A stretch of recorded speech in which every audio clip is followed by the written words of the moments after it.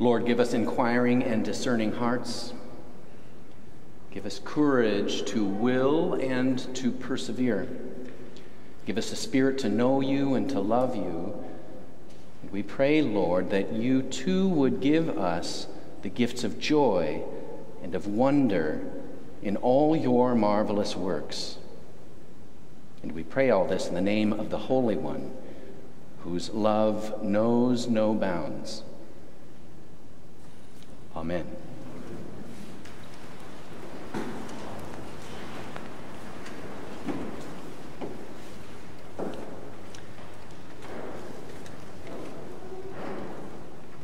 Good morning, friends. Welcome on this feast of our Lord's baptism. It is wonderful to be with all of you here in this space and those of you who are joining us online. As many of you are no doubt aware, the world, the Anglican world in particular, have been mourning the late great Archbishop Desmond Tutu since his death on the feast of St. Stephen on December 26th, just 2 short weeks ago. The remembrances have been vast and varied, celebrating everything from his very public work as the chair of South Africa's Truth and Reconciliation Commission to his very private devotional practices of prayer and study. As a baptized Christian, become priest, become bishop, become archbishop, become global celebrity. Not unlike our own presiding Bishop Curry, the global stage provided Archbishop Tutu entree into the hearts and the minds and the imaginations of many who would otherwise continue to either ignore the church or to malign it, particularly in its most public forms, as a primarily oppressive force in the world, regressive, judgmental, hypocritical, self-interested.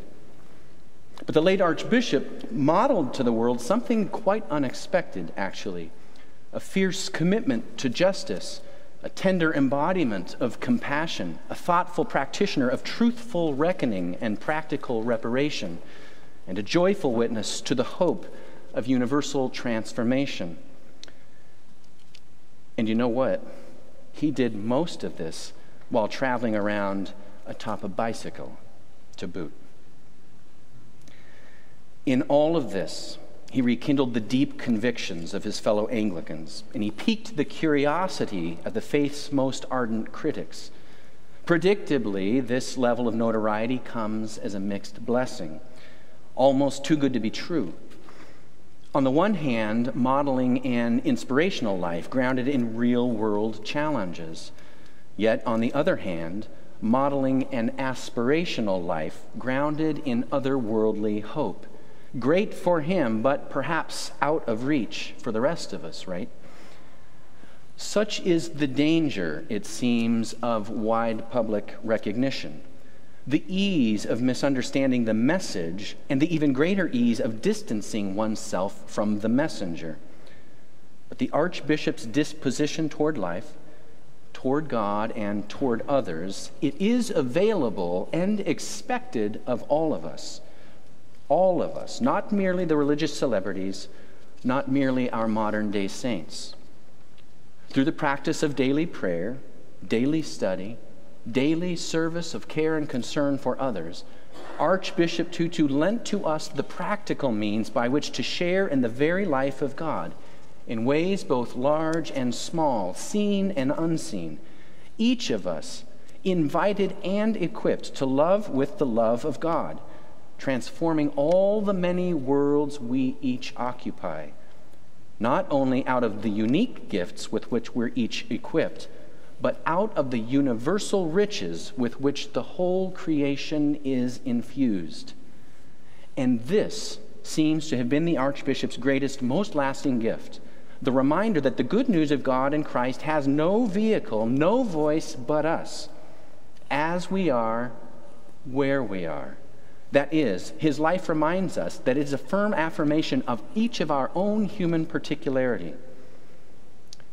This gift is coupled with the Archbishop's most enduring challenge, particularly apropos today amidst our reemerging political tribalisms. That's the conviction that this same good news must be good news for all of us if it's to be at all good for any of us, requiring that we recognize each other as children of God, one of Tutu's favorite phrases, children of God, fellow inheritors of God's universal blessing. He's not speaking of Christians merely. Archbishop Tutu's gift and challenge to us both grow naturally, if also intentionally, from the baptism he shares with us and with our Lord, whose baptismal feast we celebrate today, always, every year, on the first Sunday following the Feast of the Epiphany. We have swiftly, over the course of a mere 6 weeks, journeyed from Advent's prophetic language of hopes and fears through the angelic language of dreams fulfilled at Christmas, from the flickering flame of the Word made flesh through the murderous reactivity of an empire on notice. And in just these last 4 days, we've traveled from the cribside delight of the nations gathered to honor Jesus as king, priest, and sacrifice to this day, today, on which we celebrate the creekside dawning of Jesus as God's own beloved Son. The same King of Kings and Prince of Peace who was born to us a mere 2 weeks ago now joins us in these baptismal waters as a full-grown 30-something. A full-grown 30-something. His precocious private years giving way to today's public proclamation of identity and purpose. The meaning and the message of this occasion is twofold, each certain to offend the sensibilities of those gathered.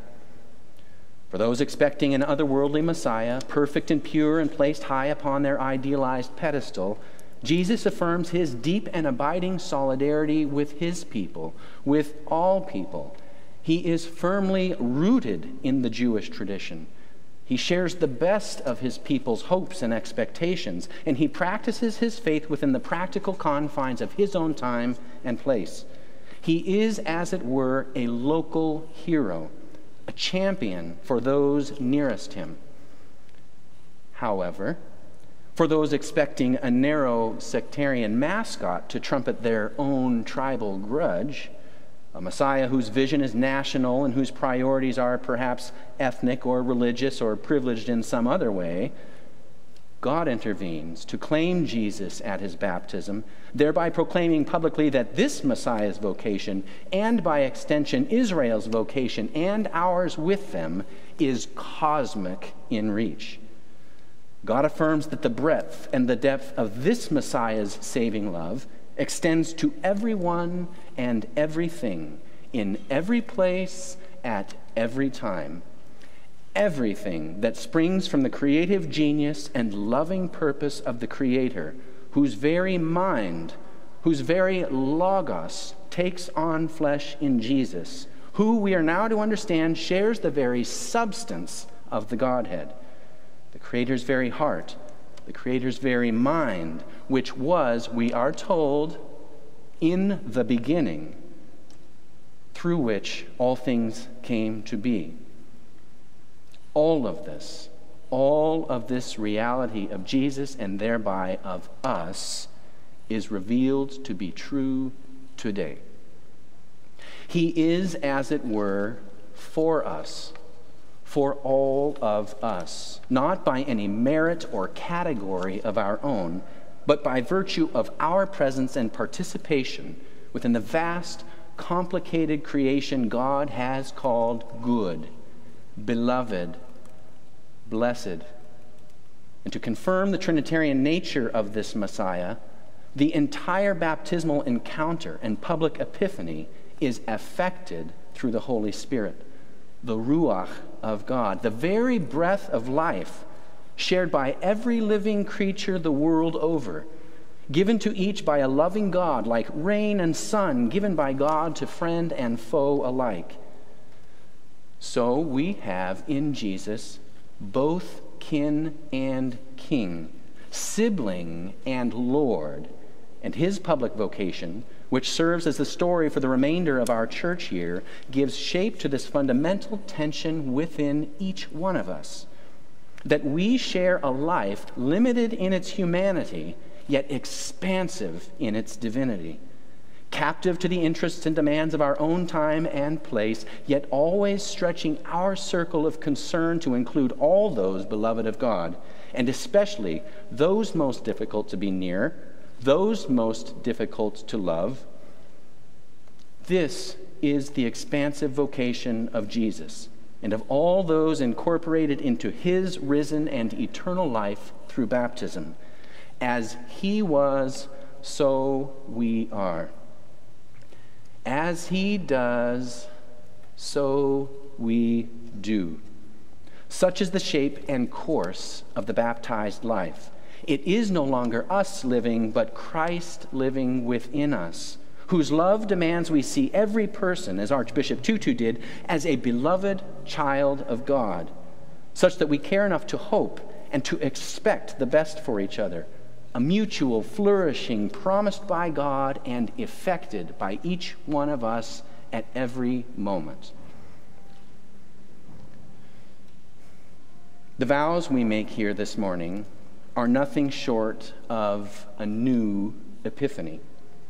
On the one hand, a proclamation publicly of God's timeless delight in us, and on the other, our own wholehearted, full-throated yes to all the rights and responsibilities that come with affirming the true meaning and purpose of our lives in Christ.